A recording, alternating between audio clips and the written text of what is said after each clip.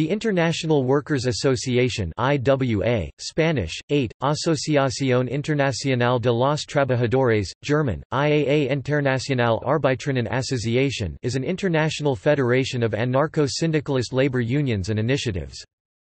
Based on the principles of revolutionary unionism, the International aims to create unions capable of fighting for the economic and political interests of the working class and eventually, to directly abolish capitalism and the state through the establishment of economic communities and administrative organs run by the workers. At its peak, the International represented millions of people worldwide. Its member unions played a central role in the social conflicts of the 1920s and 1930s. However, the International was formed as many countries were entering periods of extreme repression, and many of the largest IWA unions were shattered during that period. As a result, by the end of World War II, all but one of the International's branches had ceased to function as unions, a slump which continued throughout the 1940s and 1950s. It would not be until the late 1970s, with the death of Spanish caudillo Francisco Franco, that it would see a major union, the Confederación Nacional del Trabajo (CNT), reform within its ranks. After the 1970s, the International expanded and currently counts 11 member sections and 6 friends.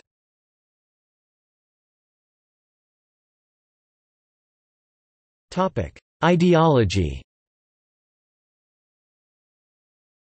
The IWA program promotes a form of non-hierarchical unionism which seeks to unite workers to fight for economic and political advances towards the final aim of libertarian communism.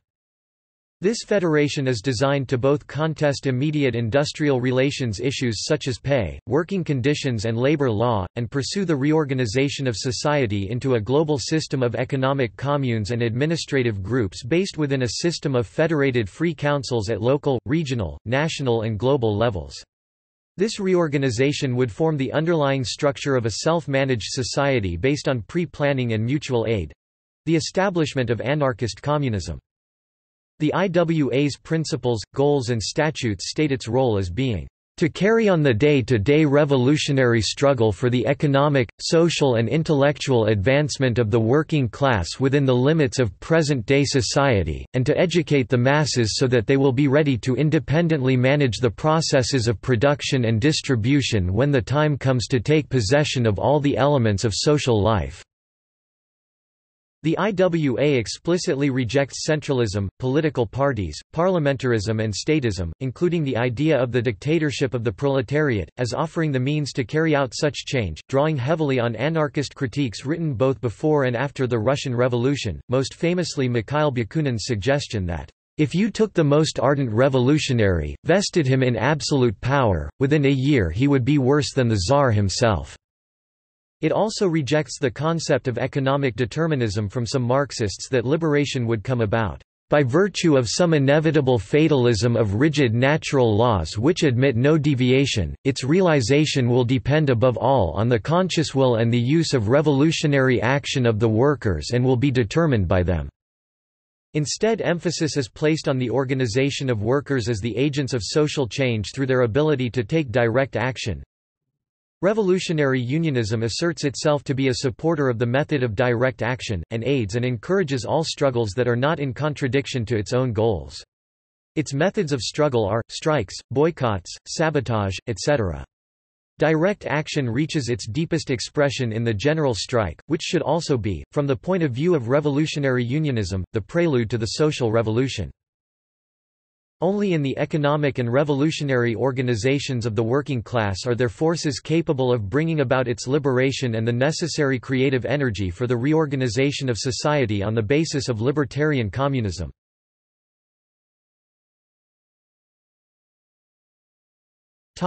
Policies. The IWA rejects all political and national frontiers and calls for radical changes to the means of production to lessen humanity's environmental impact. From an early stage, the IWA has taken an anti-militarist stance, reflecting the overwhelming anarchist attitude since the First World War that the working class should not engage with the power struggles between ruling classes, and certainly should not die for them. It included a commitment to anti-militarism in its core principles, and in 1926 it founded an international anti-militarist coalition to promote disarmament and gather information on war production, while regarding industrial acts such as strikes, boycotts, etc. as the primary means of struggle against what the IWA viewed as capitalist and state exploitation. The founding document of the IWA also states that syndicalists recognize as valid that violence that may be used as a means of defense against the violent methods used by the ruling classes during the struggles that lead up to the revolutionary populace expropriating the lands and means of production. It is stressed that this should occur through the formation of a democratic popular militia rather than through a traditional military hierarchy. This has been posited as an alternative to the dictatorship of the proletariat model.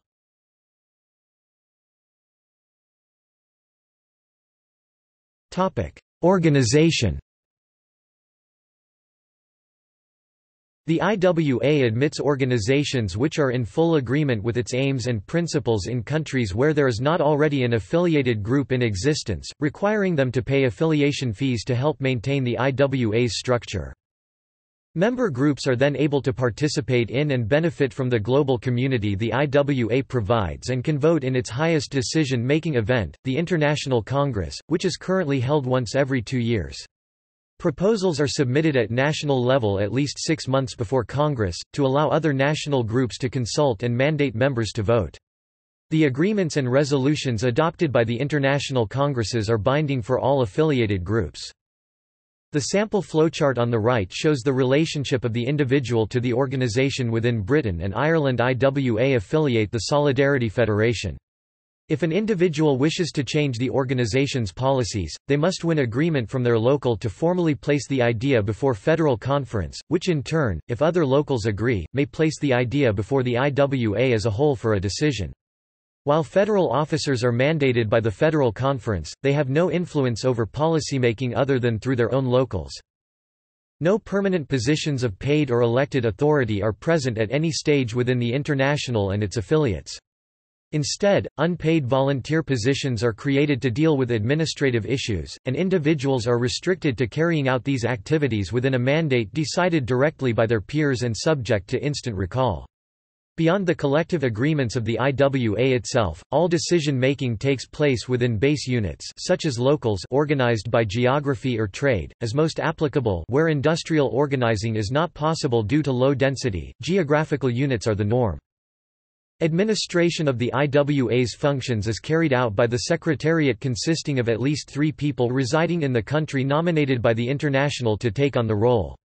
The IWA also elects a Secretary-General, who acts as a liaison and representative for the International but again, does not wield any direct powers over policy. The Secretariat may only hold office for 2 terms concurrently. For specific tasks, such as financial audits, separate commissions are set up. Internal communications are maintained through each member group's international secretaries, and through wide circulation of members' own internal publications. Informal online communication is also a mainstay of this process.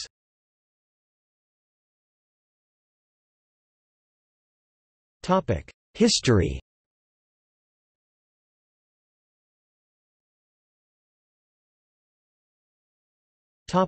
First International and Revolutionary Syndicalism 1864 to 1917.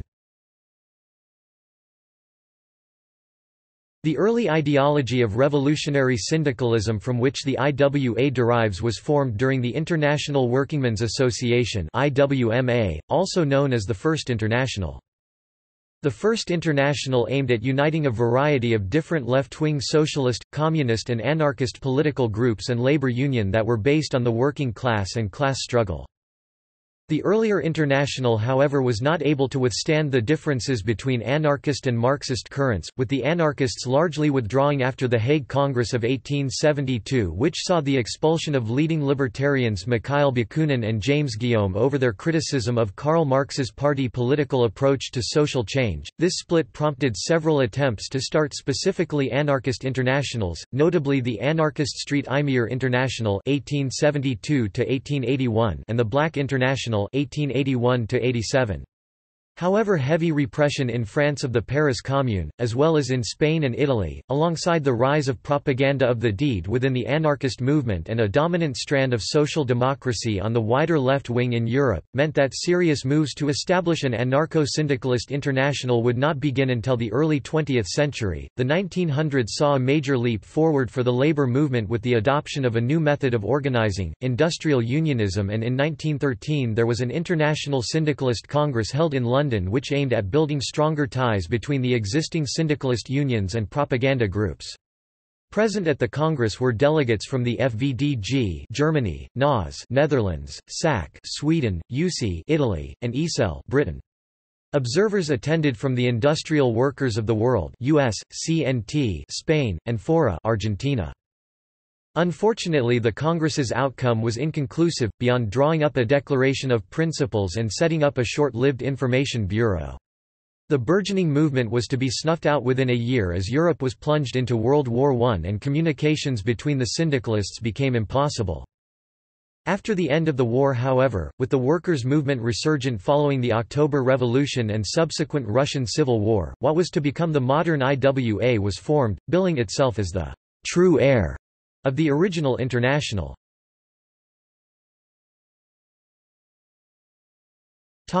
Rejection of Bolshevism and founding of the IWA 1918 to 1922. The success of the Bolsheviks in Russia in 1918 resulted in a wave of syndicalist successes worldwide, including the struggle of the Industrial Workers of the World (IWW) in the USA alongside the creation of mass anarchist unions across Latin America and huge syndicalist-led strikes in Germany, Portugal, Spain, Italy and France, where it was noted that neutral economic, but not political syndicalism had been swept away. For many in this new revolutionary wave, Russia seemed to offer a successful alternative to social democratic reformism, so when in 1919 the Bolshevik Party issued an appeal for all workers to join it in building a new Red International, it was met with great interest. Almost all of the syndicalist unions attended the 1920 Congress of the Bolsheviks International of Communists, the Comintern, which unions in France and Italy joined immediately. In contrast, attempts to organize a conference of anarchists in February 1919 in Copenhagen had seen only the Scandinavians able to attend. Skepticism was initially expressed by Germany's influential Free Workers' Union of Germany (FOD) towards the Bolsheviks' concept of an international of trade unions, known as the Profintern. Such sentiments grew significantly as delegates from several countries gained access to Bolshevik Russia. Augustin Souchy of FOD scathingly critiqued the failings of dictatorial state socialism, as concerns rose over proposals from the Bolsheviks that all unions should submit themselves to the Communist Party's leadership, and reports began to arrive documenting the imprisonment of anarchists and socialists by the Bolsheviks. At the Profintern's formal launch in July 1921, these fears proved well founded with the passing of a resolution subordinating the Profintern to the Comintern and thus tying the priorities of all member unions to those of the Russian state. While initially the syndicalist organizations present, including the largest unions from Spain (CNT), Italy (UC), Argentina (FORA), Germany (FOD), and the USA (IWW), agreed to join on condition that organizational independence would be maintained, relations soured over the course of the year. By 1922 relations had broken down completely and the Profintern was decisively condemned at a conference of syndicalist unions in Berlin on June 16–18, after a Russian delegate repeatedly refused calls to press for the release of independent and anarchist trade unionists from Lenin's prisons.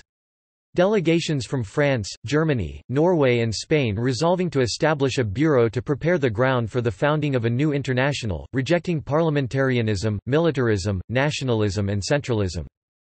The final formation of this new international, then known as the International Workingmen's Association, took place at an illegal conference in Berlin in December 1922, marking an irrevocable break between the international syndicalist movement and the Bolsheviks.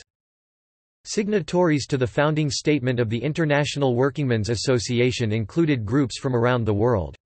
The single largest anarcho-syndicalist union at the time, the CNT in Spain, were unable to attend when their delegates were arrested on the way to the conference, though they did join the following year, bringing 600,000 members into the International. Despite the CNT's absence, the International represented well over 1 million workers at its inauguration. The Italian Syndicalist Union, 500,000 members. The Argentine Workers' Regional Organization Fora, 200,000. The General Confederation of Workers in Portugal, 150,000. The Free Workers' Union of Germany FOD, 120,000. The Committee for the Defense of Revolutionary Syndicalism in France, 100,000. The Fédération du Combattant from Paris, 32,000. The Central Organization of the Workers of Sweden SAC, 32,000. The National Labour Secretariat of the Netherlands, 22,500. The Industrial Workers of the World in Chile, 20,000.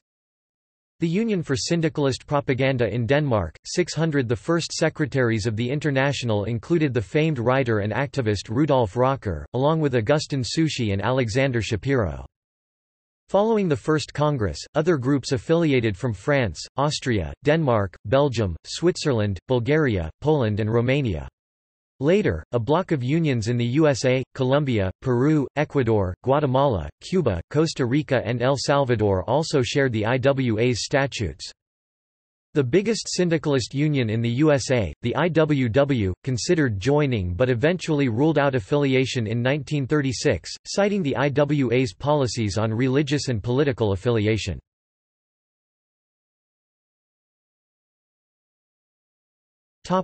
Decline and repression 1923 to 1939. Many of the largest members of the IWA were broken, driven underground or wiped out in the 1920s to 30s as powers hostile to them came to power in states across Europe and workers switched away from anarchism towards the seeming success of the Bolshevik model of socialism. In Argentina, the Fora had already begun a process of decline by the time it joined the IWA, having split in 1915 into pro- and anti-Bolshevik factions. From 1922, the anarchist movement there lost most of its membership, exacerbated by further splits, most notably around the Severino di Giovanni affair. It was crushed by General Uriburu's military coup in 1930. Germany's FOD struggled throughout the late 1920s and early 30s as the Brownshirts took control of the streets. Its last National Congress in Erfurt in March 1932 saw the Union attempt to form an underground bureau to combat Hitler's National Socialists, a measure which was never put into practice as mass arrests decimated the conspirators' ranks. The editor of FOD Organ der Syndikalist, Gerhard Wartenberg, was later killed in Sachsenhausen concentration camp while Karl Windhoff, delegate to the IWA Madrid Congress of 1931, was driven out of his mind and also died in a death camp. There were also mass trials of FOD members held in Wuppertal and Renani. Many of those convicted never survived the death camps. Italian IWA Union, the USI, which had claimed a membership of up to 600,000 people in 1922, was warning even at that time of murders and repression from Benito Mussolini's blackshirts. It had been driven underground by 1924 and although it was still able to lead significant strikes by miners, metalworkers and marble workers, Mussolini's ascent to power in 1925 sealed its fate. By 1927 its leading activists had been arrested or exiled. Portugal's CGT was driven underground after an unsuccessful attempt to break the newly installed president of Portugal, Gomes da Costa, with a general strike in 1927 which led to nearly 100 deaths. It survived underground with 15–20,000 members until January 1934, when it called a general revolutionary strike against plans to replace trade unions with corporations, which failed. It was able to continue in a much reduced state until World War II but was effectively finished as a fighting union. Massive government repression repeated such defeats around the world, as anarcho-syndicalist unions were destroyed in Peru, Brazil, Colombia, Japan, Cuba, Bulgaria, Paraguay and Bolivia. By the end of the 1930s legal anarcho-syndicalist trade unions existed only in Chile, Bolivia, Sweden and Uruguay, but perhaps the greatest blow was struck in the Spanish Civil War which saw the CNT, then claiming a membership of 1.58 million, driven underground with the defeat of the Spanish Second Republic by the nationalists. The Sixth IWA Congress took place in 1936, shortly after the Spanish Revolution had begun, but was unable to provide serious material support for the section. The IWA held its last pre-war congress in Paris in 1938. With months to go before the start of the Second World War, it received an application from ZEES, a syndicalist union in the country claiming up to 130,000 workers. ZEES members went on to form a core part of the resistance against the Nazis, and participated in the Warsaw Uprising. But the International was not to meet again until after World War II had finished, in 1951. During the war, only one member of the IWA was able to continue to function as a revolutionary union, the SAC in Sweden. After Hitler's defeat, much of the Spanish CNT's active membership, now operating informally in Francoist Spain, remained split, with some in exile in France and Britain, the rest driven underground. In Sweden, the SAC retained a presence, while in every other country previously active members of the International had to start over.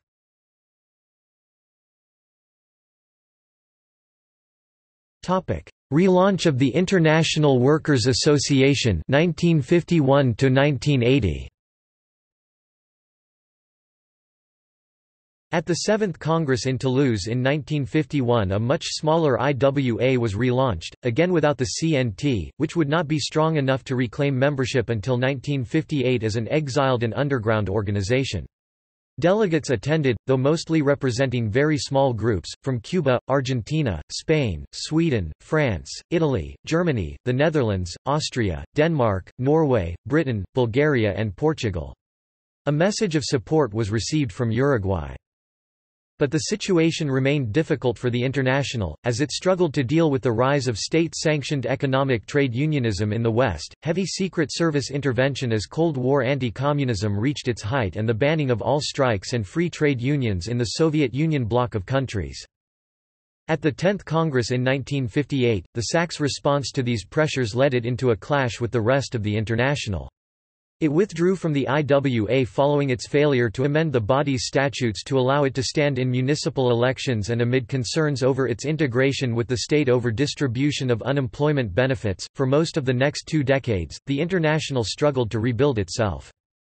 In 1976, at the 15th Congress, the IWA had only 5 member groups, 2 of which, the Spanish and Bulgarian members, were still operating in exile, though following Franco's death in 1975, the CNT was already approaching a membership of 200,000. In 1979, a split over representative unionism, professional unionism and state-funded schemes saw the CNT split.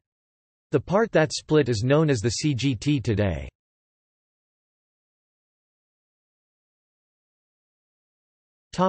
Revival and the modern period 1980 present. The IWA's 1980 Congress showed much improvement, reaching 10 sections and benefiting from the reorganization of the CNT, which was able to send delegates from Spain as opposed to exiles for the first time since the 1930s. Reformed sections in Italy and Norway NSF, along with others from the UK Direct Action Movement, USA Workers' Solidarity Alliance, Germany Free Workers' Union and Australia Anarcho-Syndicalist Federation, were among those who joined. All existing groups reported growth, and by 1984 at its 17th Congress the International could boast 3 unions as members, CNT of Spain, CNT of France and UC of Italy. The IWA grew throughout the decade, adding 2 new groups from Japan and Brazil, Confederação Operária Brasileira, COB. Further growth was recorded in the 1990s, although the Workers' Solidarity Alliance along with the Japanese and Australian sections ceased to be members. However, the 1996 Congress saw 2 sections split over the question of participation in trade union elections, with the French section divided into the CNTF, also known as CNT Viol, and CNT8 sections, the latter becoming the official IWA affiliate, while the Italian USI's Roman tendency was expelled. Czech, Slovak and Russian sections were added at the same event. 4 years later, the Serbian and Brazilian sections joined.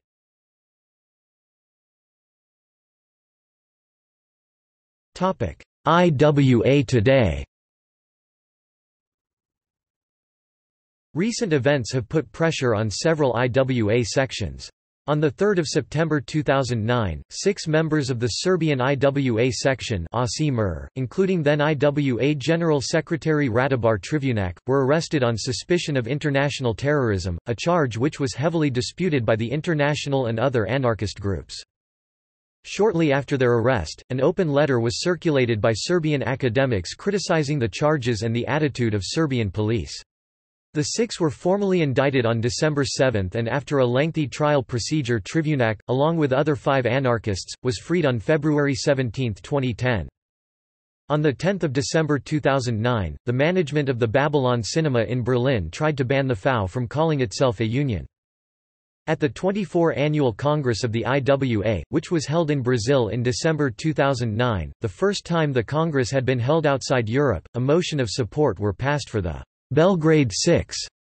The International's Norwegian sections subsequently took on the secretariat role in 2010, and Poland took the role on at the 25th Annual Congress in 2013. As part of the anti-austerity movement in Europe, various IWA sections were highly active in the 2008 to 2012 period, with the CNT taking a leading role in agitating for the general strikes which have occurred in Spain, the UC in Milan taking on anti-austerity campaigns in the health service. The IWA increased its workplace presence and syndical activity. Regular syndical activity goes on in countries such as Spain, Poland and Italy, and recent campaigns and work conflicts have taken place in places such as UK, Australia, Brazil and France. Despite this, after the 25 Congress, members of FAU decided to develop another direction and push for a new international network. Following decisions made at the CNT Spain Congress and the UC Congress to join this direction and to suspend dues in the IWA, those organizations were disaffiliated at the 26th Congress. Part of the CNT wished to remain affiliated to the IWA. In June 2016, the first meeting was held in Spain concerning the reconstruction of the Spanish section of the IWA. A subsequent congress was held in Benissa in November 2016 and Villalonga in April 2017 to reconstruct the CNT-IWA. The issue of the reintegration of the reconstructed Spanish section was on the agenda of an extraordinary congress of the IWA in 2017, where the section in Spain was recognized as the continuation of the CNT-IWA. The International maintains a web magazine, and an external bulletin covering the ongoing activities of its member sections.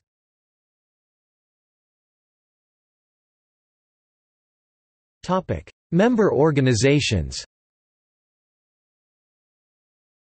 The following organizations are either sections or friends of the IWA. Friends of the IWA are regarded as fellow travelers politically but have not formally joined and do not have voting rights at Congress. They are entitled to send observers to Congress.